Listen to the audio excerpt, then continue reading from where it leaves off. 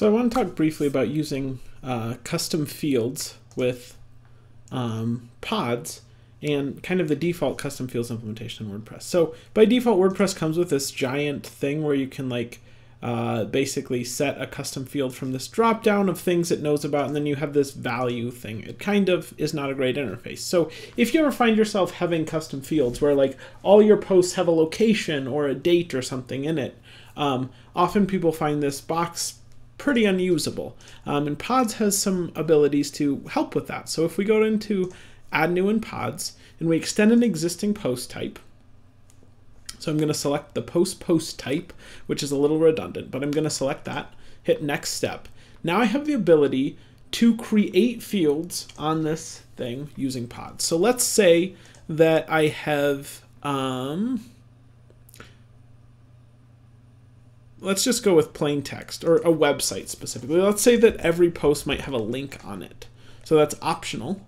And it'll be named link. I don't need to write a description. No, let's go ahead and write a description. Links are used as URLs to point readers to, but they aren't required. And I save that field, save the pod.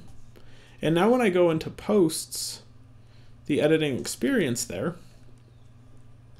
what I'll see is that I have this more fields section, and this has been provided by Pods. So rather than coming in here and having to select the correct thing from the dropdown and then put the value here, you can actually have something, and this will kind of format it correctly. So if I create a draft post and put an actual URL in there, it saves just fine. And if I type in instead some gobbledygook, Pods will go ahead and save that as well, but it'll convert it, hopefully or not, into a URL mask. So there isn't deep validation on Pods out of the box. Let's go ahead and see if we can find any.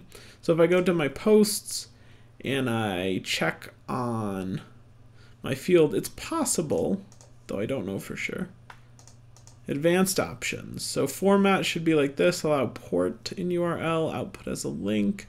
So you can kind of do some like actually make this do advanced validation kind of stuff here, but there's not a ton you can do. You can control access and those sorts of things, but you can't get as far as writing custom validation logic. That's where you'd maybe use a library like CMB2 or something like that that's made to go that far. But if you just need to create some basic fields where you want a better interface than the WordPress default custom fields thing, I think this Pods experience is really solid and beautifully free in all the senses of the word. So I highly recommend Pods. Cheers.